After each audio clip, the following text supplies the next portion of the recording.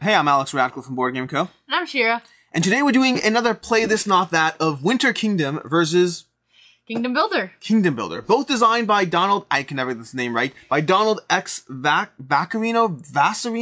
I'm not entirely sure, but the guy who did Dominion and Winter Kingdom and Kingdom Builder. Dominion, that you just got away. Dominion? No, that's Domain. That's Domain, Never yes. mind. Domain is going to be Klaus Tauber, who did Settlers of Catan. But, yes, and Dominion is a game that you've played a long time ago, but I think you only played it once. Okay. That's neither here nor there because we're not comparing Dominion. Nope. Today we're comparing these two games. Now, sure, do you want to tell us why these games are comparable? I think they might have a similar title. They have a similar title. The Kingdom word is in both of them. The Kingdom word. Designed by the same people. Designed by the same people. Produced by the same publisher, Queen Games. Yep. One is just a better version than the other. Ooh, which one? Wait. I'm not saying which one. I just said one was better than the other. I wanted to know your opinion. Either way. So Play This Not That, for those who don't know, is going to be a series where we compare two games. Now, more often than not, they are not exactly the same game, but rather they have general overlap similarities. Zombicide was pretty much the same game. Zombicide would be one of those exceptions. Zombicide would be one of those times where they're literally which version of this game is better.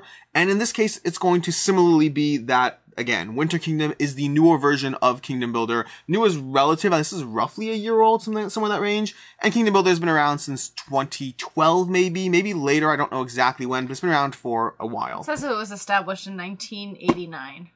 That's going to be the company, not this game. It says it in the side. That's going to be the company. Okay. Not this game. Fine. Winter Kingdom has not been around since 1989. But that said, in Play This Not That, we compare the games, we talk about the differences, the pros, cons, why they're worth comparing, different aspects. We'll go through a checklist one at a time, and then we tell you which one we prefer and why. Sometimes it's going to be a firm conclusion. Sometimes it's going to be this one for that, this one for that. Sometimes we like both of them. Sometimes we're getting rid of one. All those things. Ultimately, it's a comparison with an undetermined conclusion, at least as of now. So, that said, let's cover the general gameplay overview of the games, and then the differences, and we'll go into all those aspects. So, general gameplay overview in these games, in both the games. We'll talk about the similarities first, because the similarities are very much going to be, well, there's more that keeps the games together than has them separate.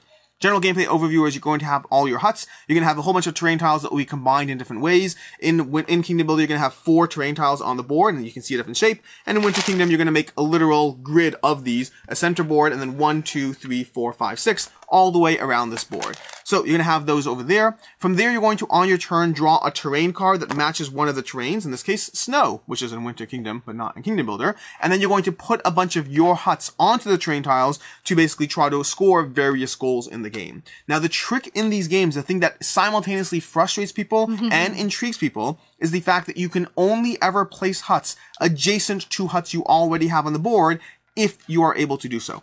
If you're not able to do so, you suddenly have a lot more freedom. So the more you place things down the board, the more you actually constrict yourself in these games, and the more you get locked into certain patterns, which means you need to place your stuff very precisely, and then more importantly, earn abilities in both these games that will allow you to break those rules. Abilities that will let you move your settlements around the board, to place on other areas, to do different things that will give you that freedom that you crave to actually get what you want. Because what you're trying to do in these games is you're trying to fulfill different scoring objectives, which will vary every single game. So you're going to draw a bunch of cards, and again, it's going to vary based on what expansions you're playing with, what content you're playing with. But the general idea is you're going to have 3 different cards that will define your scoring objectives for this game. So for example, let's say if we have these 3 over here, we're going to have scouts, climbers, and nature lovers. So for instance, climbers are going to be cards. Those the exact 3? They were right at the top of the board.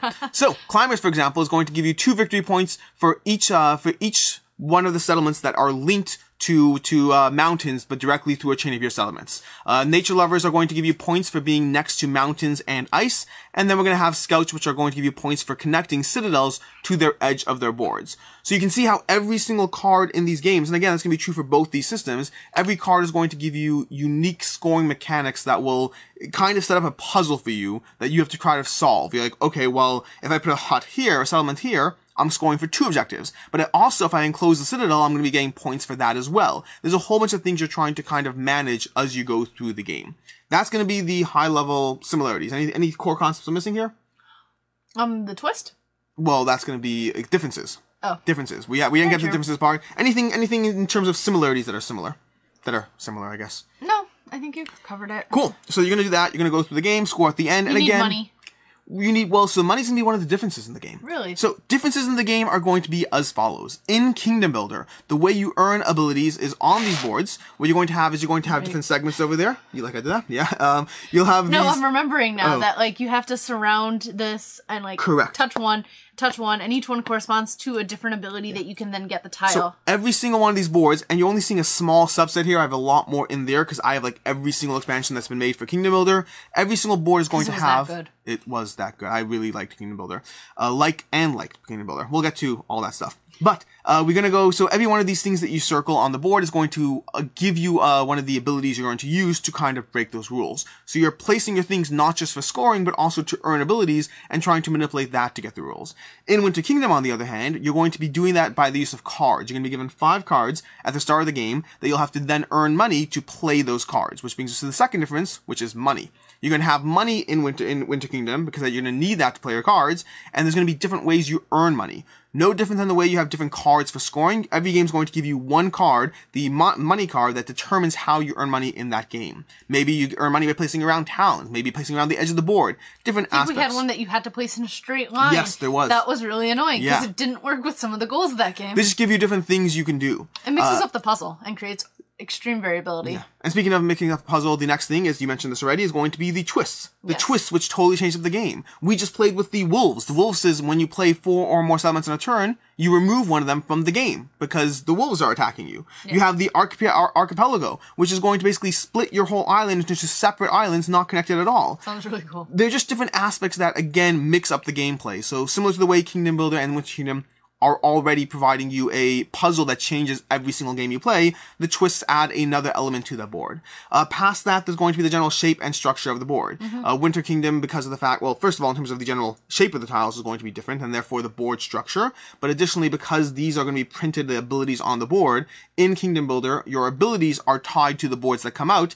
In Winter Kingdom, not so much. There's going to be some other things, but I think one of the tunnels is going to be, I was just going to mention that. You want to explain tunnels? Tunnels. On each board, there is exactly one tunnel. It's almost like a portal that if you have one of your huts next to it, then you can use that ability to then go to any other board and land next to the tunnel. The other tunnel on that board. But it has to be a legal spot to land on. Yep. You can't land on a mountain just because you're tunneling there.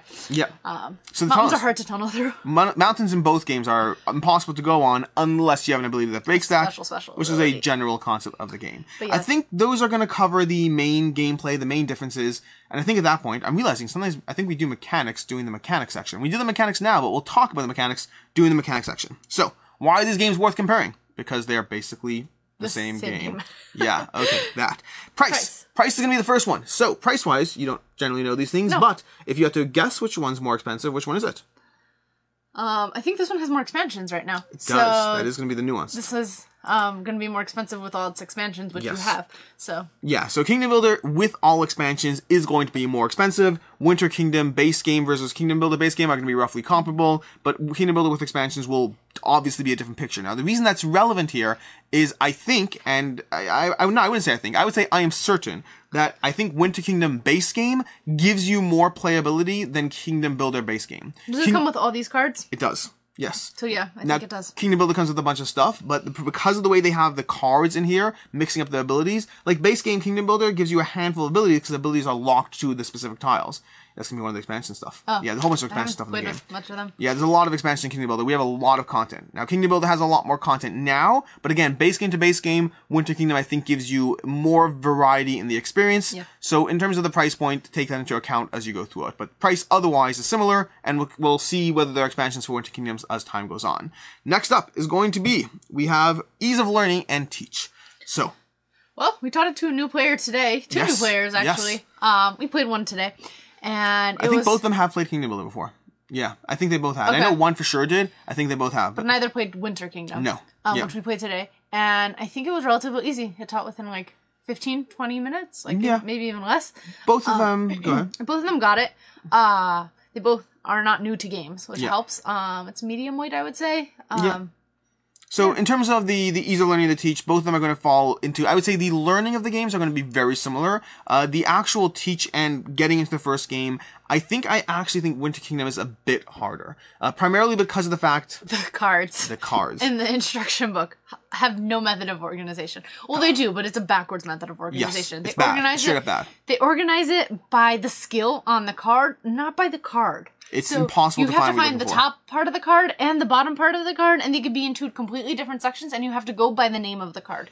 It's really awful. In Kingdom Builder, you're often going to have, and this might change as you cover expansion content, but let's say base game, you're going to have 4 abilities that you have to teach people. 4. That's it. Once you cover the basic game, here are these 4 abilities. And then you're done. In Winter Kingdom, you're going to have to teach them, well, I mean, if you're playing a 4-player game, you have to teach them 20 different abilities, because every player gets 5 cards, every card is completely unique. It's kind of taking a lot of the content from all the world of Kingdom Builder and splitting up into their own individual cards in different ways, so it gives you a lot more things you have to teach people, and they either have to look at the rule book themselves or be comfortable with you knowing what your cards are, which is not a big deal. I think they should be comfortable with it, but they might not be. And then you're going through the rule book. The rule book is an absolute mess. Not in terms, the general rule book, very easy. It's like 3 pages. Very easy to learn, very easy to teach. But the actual cards, it's horrific. It's straight up horrific. Queen Games, you should be ashamed of yourself for the way you structure your abilities in the rulebook. But that's going to be the ease of learning teach aspect. And then also like the twist, the money. The variability, like the different scoring objectives can also throw people for a loop. Like if you play games really close together, then you could be like, oh, we were going for that, and then we have to totally switch it up. It messes we played 2 games in a row, I think, one day, and we were like, oh, you have to go in a straight line, and we're like, no, you don't have to go in a straight line anymore. So it really messes with you if you play the goals. It completely messes you up. The way these games are structured is that they're giving you more of a structure, of a system, and then you're given the actual, okay, now what are you trying to do as you play? So it does completely mess with your brain, because what you're trying to do one game completely messes you the second one. That's going to be true for both of these. Scoring is also different. I don't know if that comes up at what point, but scoring in what sense? The games differ in the scores that you'll achieve. Like some games are higher scoring, some games are lower scoring. Like within the game we played today, we all ranged between like 20 to 40. Yeah. Whereas the game we played a few months ago, we ranged between like 80 to 100. Yeah, it can vary drastically, for sure. Or it was actually, I think someone had 30. It was like 30 to 100. It was a wide range. Well, before we go there, so this is more mechanics, but we're drifting away from that. So we covered price, we covered ease of learning teach. Let's go through the art and components, and apparently theme. We bundle them together with you. So let's start with theme. What do you think? I actually can't tell the difference between the themes. Yeah, seems reasonable. They're the same theme. Despite the fact that was named winter. This is winter. I don't see much. Yes, there's snow and ice on that board, but that's really the main difference. I think, and it's just a variable terrain type. So ironic, because the game we're playing today, someone said he thought we were playing Frozen today. We were playing Spirit Island, but this would be more Frozen. Yes, especially that picture on the front cover. It's Frozen. But like the desert, the flowers, the forest, the grass, none of those look very wintry, honestly. Yeah, I mean, the little towns do. I would have to say the towns look different. Art-wise, that's a good point, though. That's a good. I mean, not that you can see that this well, but apparently the towns still have snow on the rooftops, but the snow didn't stick on the trees. That is wildly inconsistent. So, I was actually thinking about it as we started the video. I was like, which artwork do I like better? Because I know it comes up, and I think the artwork is clearer on this one to tell the difference between the terrain types. That one, I always get confused between the mountains and then the caverns, kind of, the valleys. I don't know what they're called. Yeah. But they're 2 purpley things, and I always think I'm going on one, and then I have to go on the other. Those 2 are so similar on that terrain that it confuses me. And then the portals, also. Like, the portals are also similar to the mountains that you can't go on, which threw me for a loop. Yeah. These terrain types are just a lot clearer. The water's very clear, the sand is very clear, the grass, the forest, the flowers, and the mountains. And then I don't know what these are. These are the valleys? Those are the valleys in that one. And this is so much clearer. It actually looks like a valley. So I completely agree with you on this. I not only are there clarity issues, but I prefer the general feeling here. I don't mind winter as a theme, but it kind of feels like half done in here. There's half winter and half I like the colors on this one better. The colors are more vibrant. They are a bit more vibrant. It pulls me in the vibrancy of it, but yes. Yeah, no, if I had to choose, if I was going by design alone, again, theme, similar, but I prefer this. And then components, I think, are going to be more similar. So components-wise, I don't know if it matters that much. I will say, I believe the huts in Winter Kingdom are going to be unique to the player. So that's going to be different, meaning your huts, your settlements in Kingdom Builder are going to be exactly the same. In Winter Kingdom, each player has different huts. No, they're all the same. No, well, we're going to sit there and open this box, apparently. They are all the same. We're going to sit here and open this box. Prove me wrong. Yeah, I'm going to. Here we go. Here we go. And here we go. Well, I didn't play with any of these colors. And here we go. Just bear with us a second. This is a learning moment. Here we go. How is this one different? Oh. Oh, interesting. Should I keep pulling up? Yes. Okay, we got the green now. Okay, and then one more. And here we go. That one's actually a broken one, but we'll give you this one. Okay. Is that different? Fascinating. They're all slightly different. Very minute. It gives it such a personality. Yes. I like it. So components apparently in Winter Kingdom. I apparently didn't notice. She likes it, but yeah. So Winter Kingdom is going to be slightly better in terms of the components, just in that sense alone. Just having different huts for each player, different settlements. But past that, the components are going to be very similar game to game. Card quality, coins are in this game, not in the other. Very similar in size too. Yeah. So overall, components I think are similar in that sense. Which brings us to, from there we go to the mechanics. This is going to be the big one. Mechanics is going to be ultimately what do we prefer mechanically about these two games and why. Want to start? No, you can start this one. Okay, I'll start. So to begin with. Lots to cover here. So to begin with, there's going to be tunnels. I very much appreciate the tunnels in Winter Kingdom as opposed to the lack of tunnels in Kingdom Builder. The reason for that is one of the big complaints Kingdom Builder has, like I said already, I touched upon this. While I like the puzzle and the restriction it is giving you, a lot of people do find themselves frustrated with I can't move. Unless I get the good tiles, unless I get some abilities to let me move, I'm so locked in and restricted to the terrain I'm on. I can't get around the board. I can't fill my scoring objectives. It feels like you're constricted rather than you're being given a game. Again, I don't necessarily feel that way. But whatever degree some people do feel that way, I do feel that way a drop. And I will say the tunnels completely break that. The tunnels give you a constant option to jump from board to board. If you don't set yourself up to be next to a tunnel, that's on you. You have to teach people the importance of it and the relevance of it when they first start the game. But then once they are, you're in the game and you can go from board to board. Any one of these boards, you have a clear, easy jumping access point to hop to any other board in the game. So that little bit of restriction you might have where I didn't get good abilities that meshed well, that did this, Winter Kingdom jumps you off the gate by taking that away from you completely. So that's going to be the first win for me in Winter Kingdom. Okay. You want to go next or should I go continue going? I mean, that was basically what I was about to say on the tunnels. Cool. Mechanic-wise, I'll go with twists. I love the twists. The twists are really good. I was actually thinking about this. Archipelago, I believe it's called. Archipelago. That the train boards are not connected. You couldn't play this without the tunnels in this game because the train boards literally separate it. I like the twists. I feel like this one has more scoring objectives. So they both have 3 scoring objectives, but this is going to give you more variety. Yes. It changes. Like, I don't think I've had any of the same scoring objectives in any of the games I've played, which just makes it more interesting. In addition, does this one have, does Kingdom Builder have where you surround the castle? It does. It does have that. I think it's a little different. If I recall correctly, it's just touching it. I don't think it's area control. I think it's just if you're touching a citadel. Like, if you're touching it, but I could be wrong. But that's going to be... So you have these citadels in here and the citadels in here. Can you fight over them? Like, I don't think it's fighting over them. Because that also adds a interesting mechanic. One of the players today complained about not feeling like he was playing with other players. He was kind of doing his own game. But when I cheated him out of a castle, I felt very happy. Yeah. Multiple times. To be fair, it's a reasonable complaint. These games are going to be much more multiplayer solitaire, but on the same board with some contesting each other. You're kind of doing your own thing, and then players will get in your way. They do matter, but it's with the scoring objectives. It kind of sets up optimal places for you to start out with, and then you're like, oh wait, you took that one. I was planning on going there next because you can only go. Yes. And you have to have the right terrain. So it is a little luck based on the terrain you get. But there's pretty good places in every single terrain. No, but I agree with you. I prefer the general variability here. You have the scoring objectives. You're going to have the different ways you earn income, the different twists. Cool, they're all going to give you some other additional aspects. So I think the general feeling of variety is going to be slightly higher in Winter Kingdom. I think where Kingdom Builder will feel slightly more variable is going to be the boards. Because you have a ton of different boards, you're never really going to see the same boards twice. These ones double-sided. They are double-sided. So you do have that. And then when you combine the double-sided and the different ways you can set them up, the different ways you can be turned, it's still going to be very different, but it's going to, you're still playing with the same boards every single time, at least until they introduce expansion content for this game. And I will say that I don't think they necessarily need more boards. I want them because I want something else or interesting, but because of the way that the abilities are not tied to the board in Winter Kingdom, I think it's less important to have more boards, but there still is going to be more variety of like, oh look, we're playing with this particular map and this particular river flow and all that. A little bit more of the variety in the board state in Kingdom Builder, but the rest of the variety, I think Winter Kingdom gets a win there. Speaking of powers and abilities. Yes.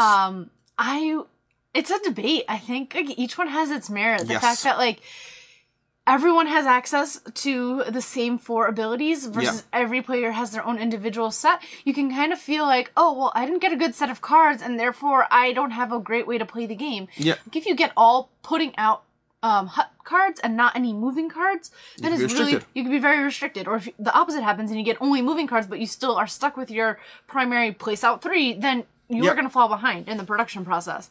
So I like the equity. Yeah. With this one, that the 4 boards you choose, those are the 4 abilities for every player, and first come, first serve a little bit. But this one, I also like having like my own secret, Now, it's worth noting, if we care enough about that, and I don't even know, it's possible they mentioned this as a variant, I don't remember seeing it, but if you care enough about that, worst comes to worst, you can always draft those starting cards. If it really matters. Yeah. Or you could also put the starting cards above and have everyone There's ways play. around it, but I agree with you. I agree with the starting cards. There's going to be, both of them are pro and con. So I think drafting would actually make it better. It could be intriguing. It could, especially because of the scoring objective. I think if they matter enough, it could matter.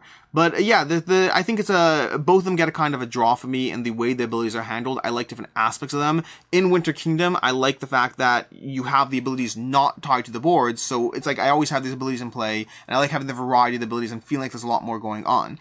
In Kingdom Builder, I like the fact that there's fewer abilities to a degree, which makes the teaching easier and the jumping in point. It also means that every game is more likely to feel different because you're playing with different abilities every game, as opposed to in Winter Kingdom, while you're not going to see all the cards every game. I have the same card both games. You're going to see a greater overlap. Yeah. You're not going to see everything. It's going to take time to see everything, but it's definitely a larger degree of overlap as opposed to I could play Kingdom Builder a ton of times before seeing the same ability, at least with all the expansion content. So a little bit of a mix. I think I slightly prefer Winter Kingdom on that, but there are aspects of the ability handling in Kingdom Builder that I do prefer. I think if we tried the drafting, I'd actually probably like Winter Kingdom better on that aspect, because that way you feel like you have some choice in getting a good, good combo set. Past that, anything else you particularly prefer about one or the other? We talked about the art, which one preference, mechanic-wise. I like the fact that you have to earn money to then unlock those cards versus this one. If you don't get the terrain type that's near where the houses are located, you can kind of feel like, well, I'm never going to get there. Yeah. And then once you place your first placement, you have to place adjacent to it if you can. So then you're even further like restricted. So yeah, for me, there's a bunch of small sub things. I think for me, the main things are going to be the twists, the income, and then the tunnels are such a big one. The way the boards are set up. The board shape, I think, is as well as a factor, because the board shape in here with the 4 boards, the way they join together in Kingdom Builder, while it does work and it works decently, especially with the lack of tunnels, with the lack of jumping off, you tend to have people end up being a lot more clustered in the game. You'll jump around a little bit, but it's going to be a lot more clustered in the way the game plays out. The tunnels make this whole entire board, even though it's larger, much more accessible. When you combine that with the abilities in your hand, and one of the things even though I like the fact that there's fewer abilities at times and the fact you won't necessarily see everything, in Winter Kingdom, in Kingdom Builder, because of the way that the abilities are locked to a quadrant of the board, it means that I feel like getting all the abilities can be so challenging because you have to jump around the board. You have to get those abilities that let you move because, well, there's one ability here, one ability here, one ability here, one ability here. They're completely separate quadrants. It doesn't make the game feel as a cohesive universe as much because of that. Versus Winter Kingdom, because of the way it's set up and the abilities are completely disconnected from the actual board state, it makes it feel like more of an interconnected system. It makes the abilities feel more cohesive in the way it joins up in the actual game. Honestly, Kingdom Builder would benefit from having the tunnels. To be able to jump from board to board and be able to get those abilities so then you can actually start getting an engine going. I think it would benefit from it.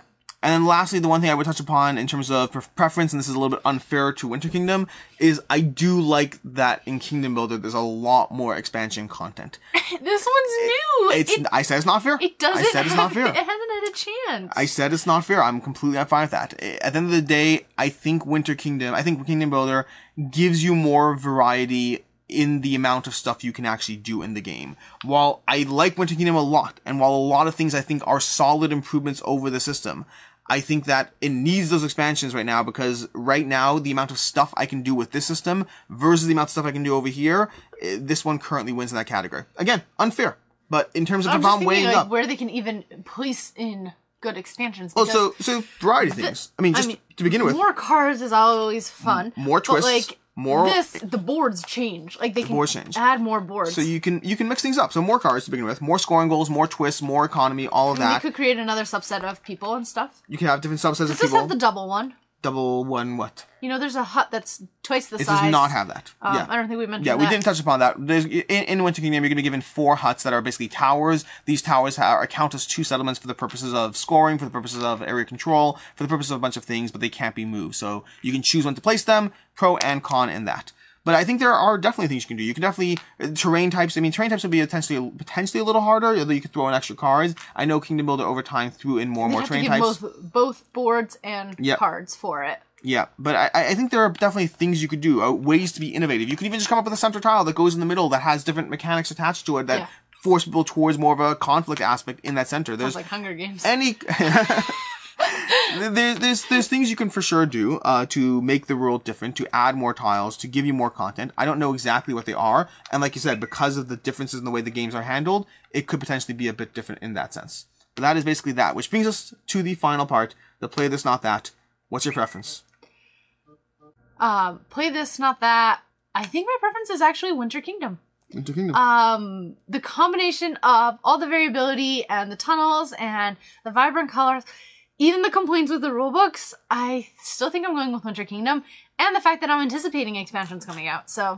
Oh, I hope so, because I'm right there with you. For me, Kingdom Builder, for context here, Kingdom Builder was at one point, and it settled over the years, but at one point Kingdom Builder was in my top 10 games. It was a game that I loved the variability. I loved the challenge of trying to figure out what you need to do in the puzzle. I loved every aspect of what the game was doing, and over time it did go down a bit. It was a little harder to teach with all the way the boards played out, with tons of different content. I'm just getting text messages. Shira's getting pings on her phone. I'm getting pings on my phone, completely throwing off our flow here. Neither of us turned off our phones, but I am going to go ahead and mute this, because that's a thing, apparently. At least you have yours next to you. Yes. Mine is across the room. But that is neither here nor there. Point is, Kingdom Builder is a game that settled for me over time, that I continuously played it. I loved it a lot. I've gotten tons and tons of plays with it. I've gotten every single expansion for it, and that's why, by the way, the box is not the base game box, because I just have all the expansion box. I think I eventually got rid of the base game. Either way, neither here nor there. Point is, that Winter Kingdom, for me, I played it, and I am getting rid of Kingdom Builder. The games are too similar to own both, at least in my opinion. Yeah. And I think Winter Kingdom does enough things better that even though there are some rough edges around it, like you said, the cards, they're a better system, but they can be a bit overwhelming for new players. But I think Winter Kingdom is a much better system, one that I overall prefer, one that I'm looking forward to the expansion content, and one that I want to play with more twists and more income and more goals and more different. Twists are really awesome. Yeah, even just a twist, you can just mess with things. It'd be nice if you could implement. We can implement 2 twists. Ooh. Depending on the twist, you probably could actually. Some might conflict with one another, but that would be really cool. Yeah, we have wolves and archipelagos. We got a fun little island of our own. That's just it. That's going to be our. Oh, wait, do you want ratings? We have to do reviews of these two. So, what would you rate these two? What rating system are we using? Because I've seen multiple complaints about our rating system. I apologize for the rating system in the past. I will attempt to gain more control over the channel. It's hard because I have people on the loose. But that said, so you dictate the rating system, and I will follow with the 5-point rating system. 5-point rating system. Are we doing the over/under or? The over/under is tricky because this game's been so. We played it already. No, not because of that, but because I've had Kingdom Builder in my collection for like nearly 10 years, somewhere in that range. I don't know exactly, but yeah. So just go with plain out of 5. Out of 5, I think Kingdom Builder is a 4 and Winter Kingdom's a 5. You had this as a 5. I really like Whoa. it. I enjoy it every single time. There's like a little vindictive side of me that like is like, oh, I cheat you out of this. I cheat you out of that. I like these games. They're not, again, Kingdom Builder at one point was a 5 for me. I will say both of them are a 4 to 5 for me. To be clear, this is the better 4 to 5. There's a limit with so that was where I ran into the problem. I'd be like, they can't both be the same number because I do prefer one over the other. So like, that's okay. You can have points of 4.25, 4.75. So when you round, they go to 4 and 5. But no, I agree. I mean, Kingdom Builder to me is I like both the systems. This is going to be a bunch of minor improvements over a game that I already like. They're both 4 to 5s for me, but this is the better 4 to 5. So what she said about those points that I don't use in my rating system. So that is basically it. That's been another Play This Not That video. Make sure to check out the others on the channel if you're interested, like our Zombicide 2nd Edition versus Zombicide Black Plague. Apparently it's got a lot of views. Yeah, that's the thing. So until next time, I'm Alex Radcliffe. And I'm Shira. And have a good one.